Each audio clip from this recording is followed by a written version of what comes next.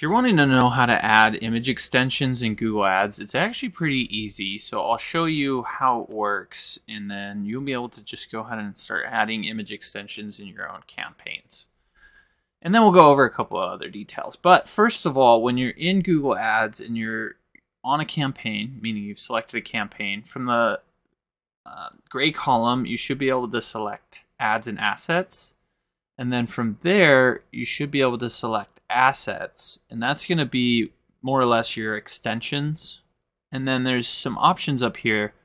By default, it'll probably be on Assets. But at the current time, you have to switch to Associations Legacy. And then you can actually see image extensions that exist currently. But to set up new ones, all you do is click this Create Asset button here and click Image. When you do that, it's going to pull up a window where you can actually just start adding images in. And you'll be able to do it on a campaign or ad group level. So in this case, we're going to do it on a campaign level so that it shows up in all of our ad groups.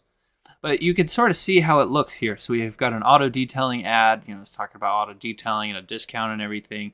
And then there's a picture right here where it's showing some tires being cleaned, right? But let's say we want to add some more images of interior car cleaning. So we can come over here to Images, click Images, and then we can click Upload. And actually I already uploaded an image in here, but basically all you do is drag, drop it in, and then it's going to go ahead and upload that image in. Once it's done, you can just click, and then it's going to have you crop the image. So you can, it actually automatically crops. It seems like it uses artificial intelligence to figure out what part of the image to focus on, because it seems to auto crop pretty good. So we'll select the ratios that we want. And then once it's done cropping, we should just be able to click the Save button right here. Sweet, so now we can click Save. And it says it's waiting for this to upload. I'm just going to clear this out. Click Save.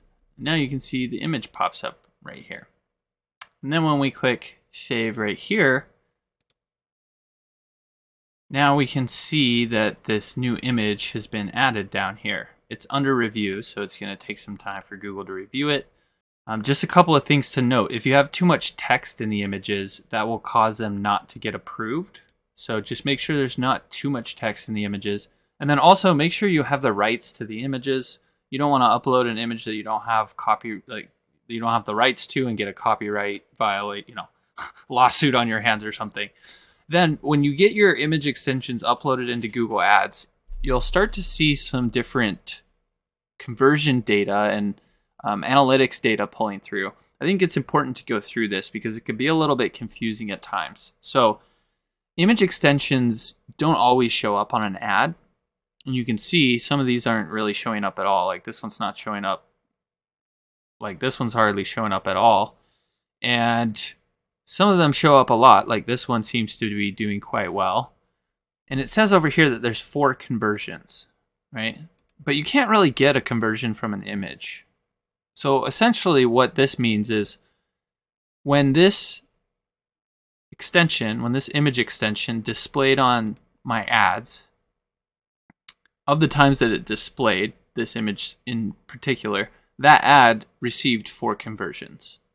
So this data right here basically just indicates what's happening with your ads when the extension is showing. So the extension showed 111 times. Of the times it showed up on the ad, which is 111 times, the ad was clicked 14 times, which gives us a click-through rate of 12.61%. And then we've got the cost per click and the costs and the conversion rate and all that different stuff, right? Well, what we can see is that when this image right here shows on ads, well, these 2 images, we get a really high conversion rate, like 28 to 30%. Whereas when this image shows, we only get like a 20% conversion rate. Although we don't have a whole lot of clicks on this ad, at least in the date range that we're looking at. So we would probably want more data than this before we make a decision. But if you're seeing that these 2 images are performing really, really well, and then this one's eating up a bunch of budget, like, it's costing way more, then you could essentially just pause this or remove this image and then add in other ones and keep testing them to figure out what's going to perform the best.